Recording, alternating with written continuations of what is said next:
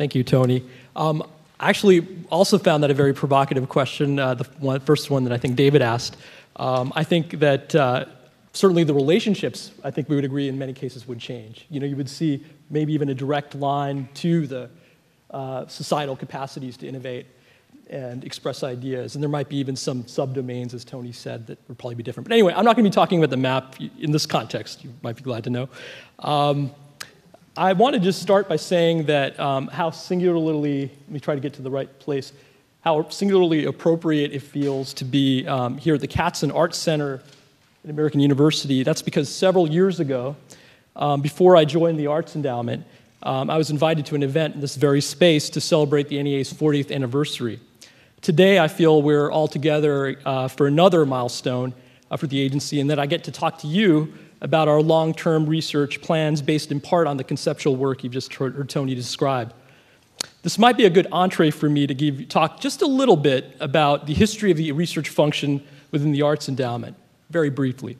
The Office of Research and Analysis was established in 1975, only 10 years after the NEA came into existence.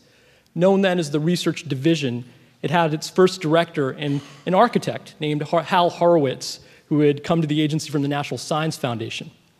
Going back through some of the early foundational reports of the NEA's research unit, one starts to see a progression of descriptive statistical reports that set the tone for much of the conversation in the not-for-profit arts sector and in cultural research and policy circles for the years to come.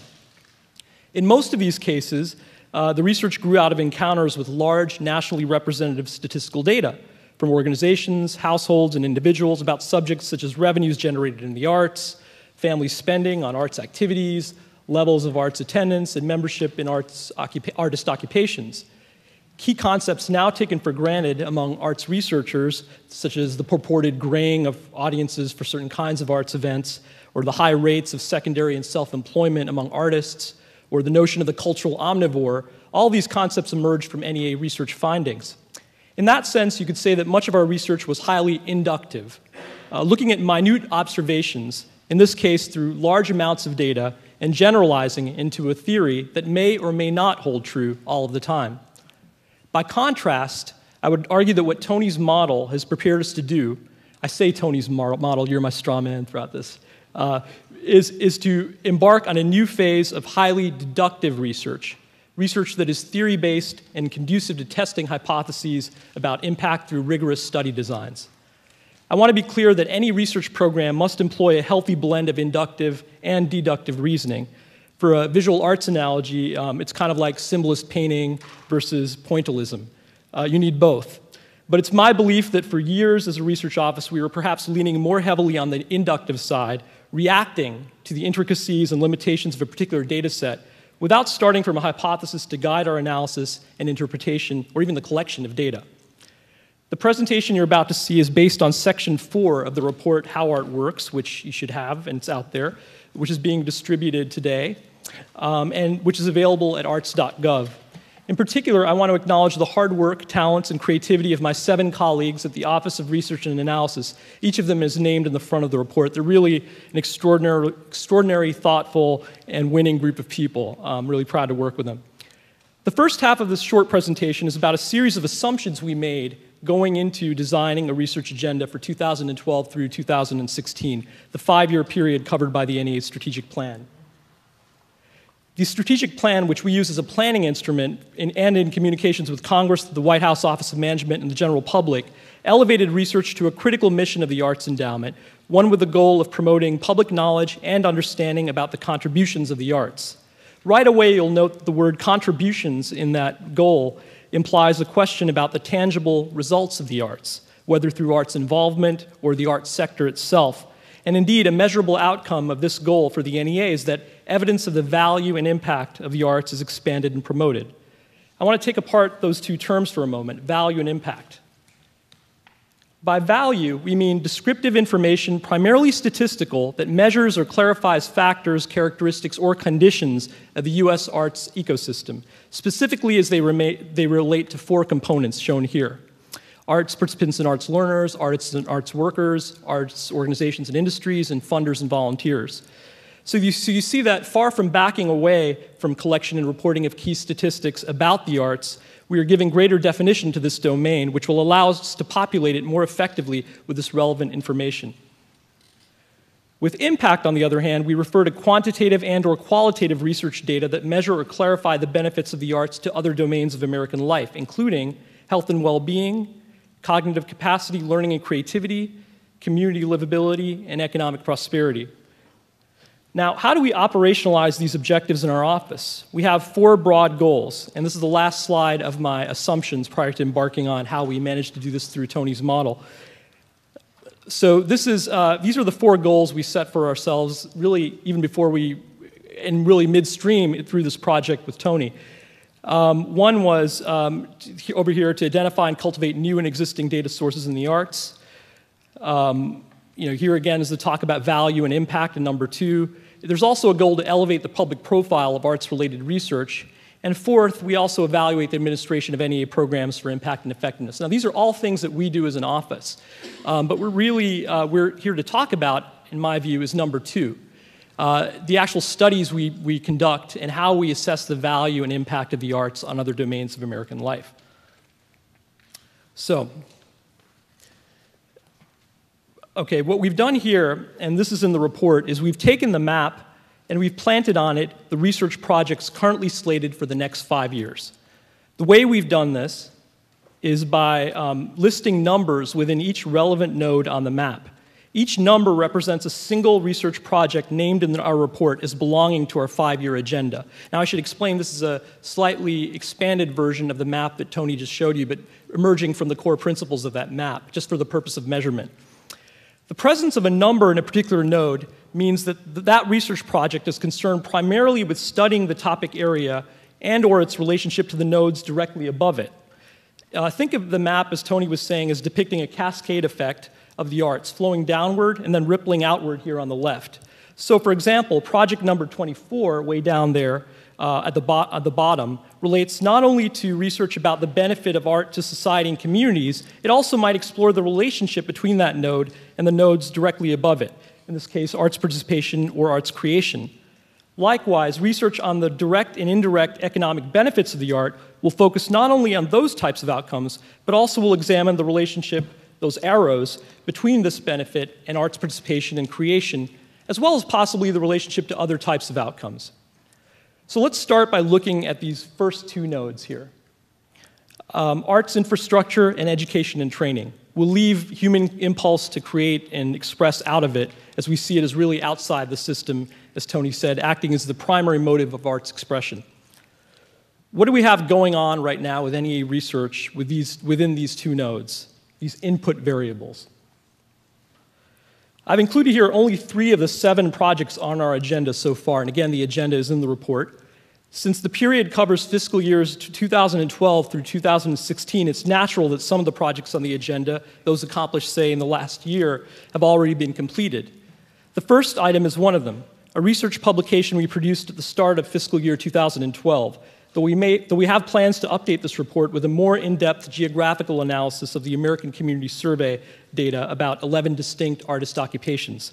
This clearly covers the infrastructure node a little bit, as does a forthcoming report to be issued within the next few months, How the United States Funds the Arts, where we look at IRS data, data from the economic census, and from foundations and other federal agencies to report various government source outlays for the arts, report some international comparisons of funding, and estimate foregone tax revenue from individual charitable donations to arts organizations. The third project listed on here, and again, the numbers don't signify chronology or priority necessarily, they're simply a key to individual projects. The third project would analyze data from the Department of Education's Fast Response Survey of Arts Education, in tandem with data from the Education Department's Common Core of data, to get a handle of contextual variables for school-based arts education. This project clearly speaks to the node called Education and Training. Going back to the map, we can perceive that at the heart of the map, as someone just pointed out, is, I prefer to think of it as the sun, is arts participation with arts creation at its nucleus. The sun doesn't have a nucleus, I'll have to work on that metaphor. How are we attempting to measure these nodes, what we might call the intervening variables, and clarify the relationship to the nodes we just talked about, arts infrastructure and education and training? Well, again, I'm going to start with a piece of low-hanging fruit. In 2012, we issued a report called An Average Day in the Arts, State Participation Patterns from the American Time Use Survey, showing how much time on any given day residents in each state for which we have reliable measurements spend on certain arts activities. This is descriptive statistical information. This year, we also conducted a revamped survey of public participation in the arts, the nation's largest cross-sectional survey of arts participation among adults, inclusive of arts creation. And we'll be releasing results of that survey, likely in the spring of 2013, with a full summary report and topic-specific monographs to follow. And this third item here refers to an arts supplement we included in another large national survey, the General Social Survey, in which we inquired for the first time about people's motivations and barriers to arts participation.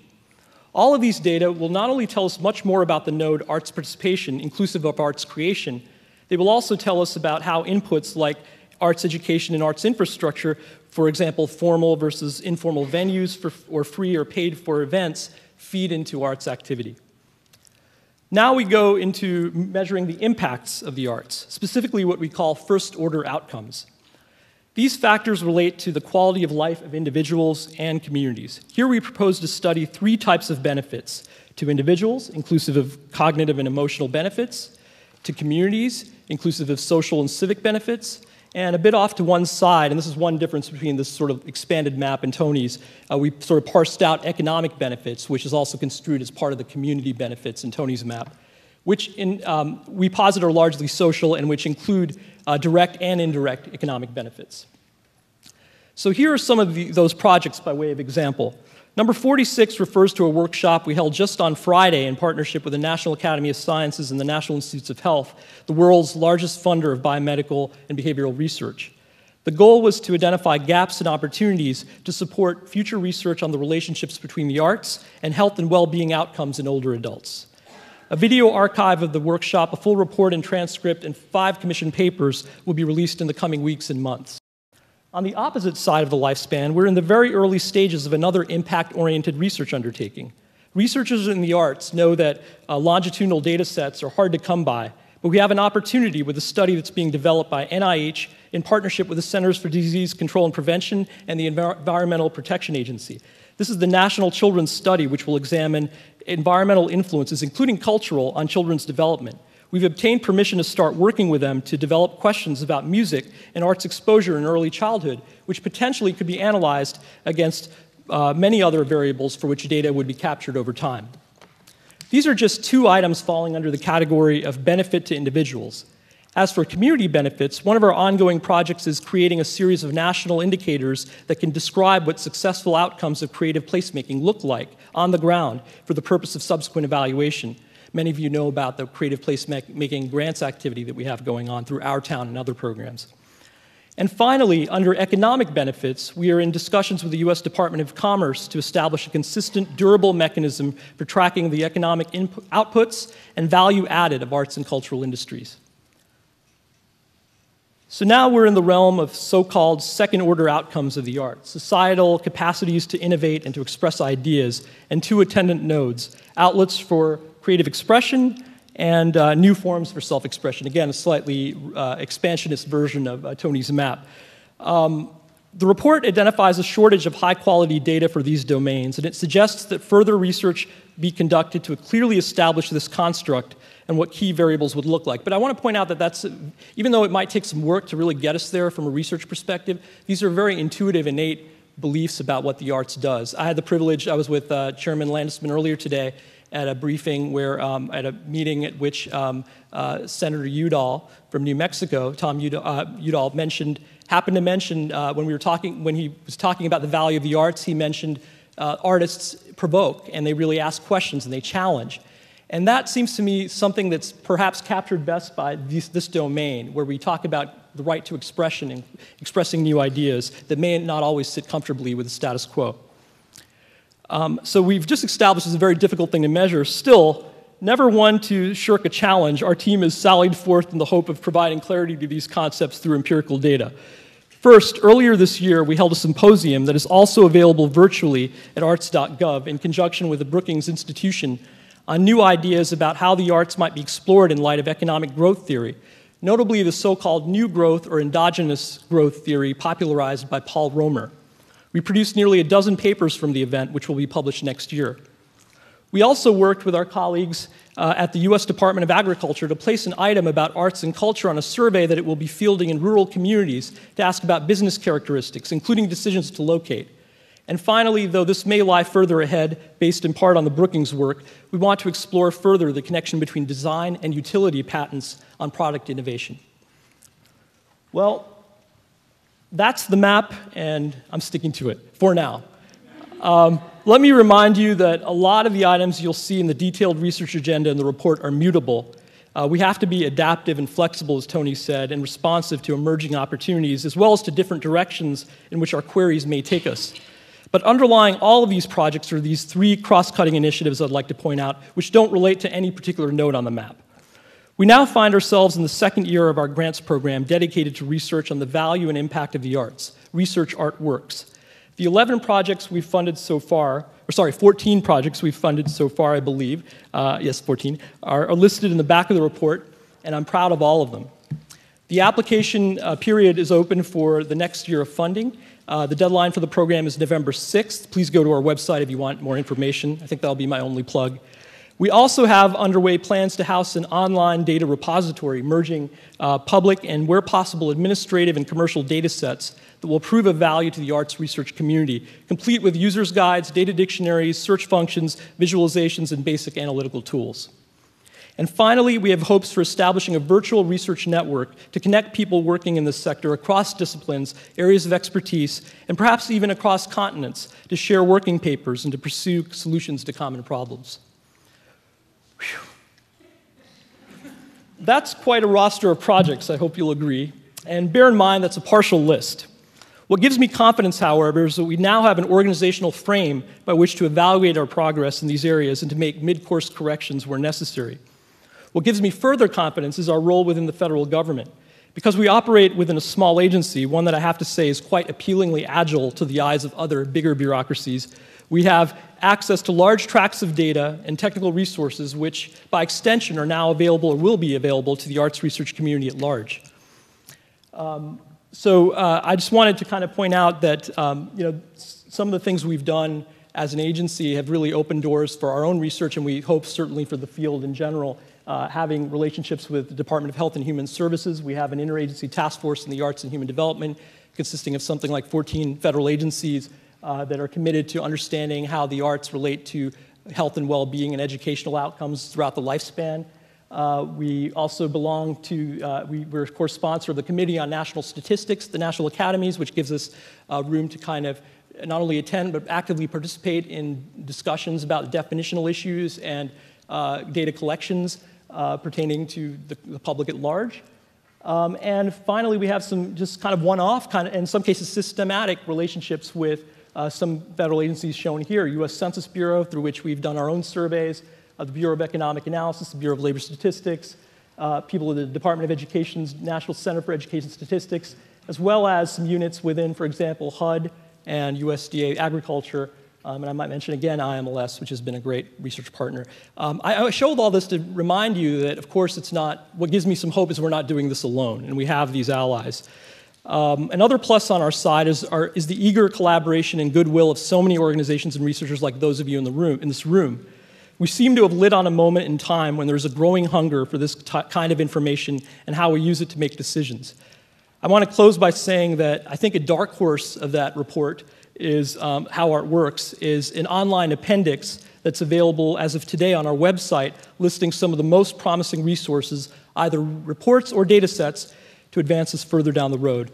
I want to thank Andrew and Sherburne and also, of course, Tony, and I particularly want to single out, actually, the leadership at the NEA, Chairman Landesman and Joan. And I wanted to kind of end with a couplet, she doesn't know about this, for Joan, because I think one of the things you see about the system map is the arts are right in the center. So I thought of Joan and I thought about the system map, and there's a couple lines by Robert Frost.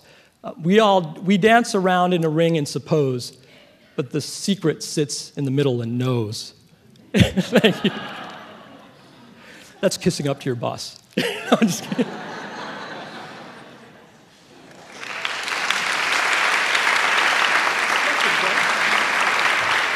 Should I go into questions?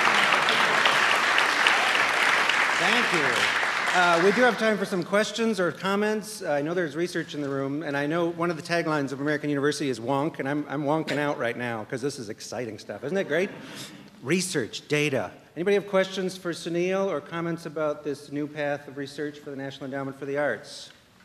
I see a gentleman, he's either walking to the mic or he's just, I've upset him terribly. Sunil, I'm really interested in looking through this more closely and looking at the array of projects that you've put there. I wonder if there are any projects that you and your team have been thinking about in a blue sky way that you'd like to do eventually that you couldn't find some place on the map to put it. Is there some project that really would be interesting and worthwhile but doesn't fit somewhere in this system? That's a great question. Well, what gave me some wiggle room, I think, and I think it really helps make the map sturdier, because you don't want to pursue something in which you're not invested, obviously. And so we really troubleshooted it. But I think the thing that gave me confidence was that, so before, I think the data collection aspect, so much of our work is just doing fundamental data collection and gathering in data that we can then make publicly available for other researchers. And so is it true that that activity really sits on one of those nodes? I couldn't really see it sitting on any particular node, which is why I had the 3 cross-cutting initiatives, because I think there are some things that we need to do to sustain the field, help sustain the field, and inspire, hopefully, other researchers through work. So I think that's something which, so the short answer is no, there wasn't anything that we could find, although as I think Rocco said, if something does show up, let us know, and we'll really, and we already are looking at it and seriously trying to take it apart and see if it's durable, and that's the real test of it. Yes. Hi, I'm in the arts management program here in my 2nd year, and part of the process is doing a capstone project. And one of the things that I'm realizing in this field that is still developing, and with such a model that's still developing, but yet refining as it goes, one of the things that is difficult yet so interesting is that I'm finding kind of multiple terms meaning pretty much the same thing, or how do you, like, for example, participation, creation, and engagement, are they the same thing? How do you deal with that situation? Do you use them synonymously? And how does the model handle that? So what I think it does, I started off by talking deliberately about kind of inductive versus deductive, because I think we're at a point when we have a map now, we have a theory. We have many theories, but we have kind of a framework for the map, for the theories. And it requires us now to drill deeper and actually define things much more clearly and systematically and consistently. And I think we've done that to good measure, partly through this report, which actually does break down what is participation in this map? What does it mean? And that was something that they didn't, all respect to Tony, he and his team didn't just go off and jot that down. It was like a really well-argued proposition. So that, in turn, is going to guide, I think, the way we start looking at data collections and the way we classify and categorize the data that we bring in. So arts participation is a central example, because we do a series of surveys on arts participation, and we've been challenged over the years to keep up with that construct. And now we're, in a way, being brought back to essentials. What is arts participation in an abstract sense, and how can we then look at data and populate that theory? Thank you. Oh, sorry. Yes, Joan. Hi. I'm Joan Jeffrey from the Research Center for Arts and Culture. I'm also a scholar in residence this year at AU. Some of us have been around for a very long time in the research community, and I just wanted to publicly say how extraordinary the work of the National Endowment for the Arts under Rocco, Joan, and Sunil has been in this area. This is really like a rocket ship taking off. I mean, I think for many, many years there was a lot of kind of plodding, not so interesting, but regular research. And I think now the research community is totally enlivened, whether you agree or don't agree on specifics of this report. And I would also kind of like to make a plea for continuing to involve graduate students in the work that you're doing, because they're the future of research. But mostly I just wanted to commend you all on what a great job you've done. Thank you, Joan.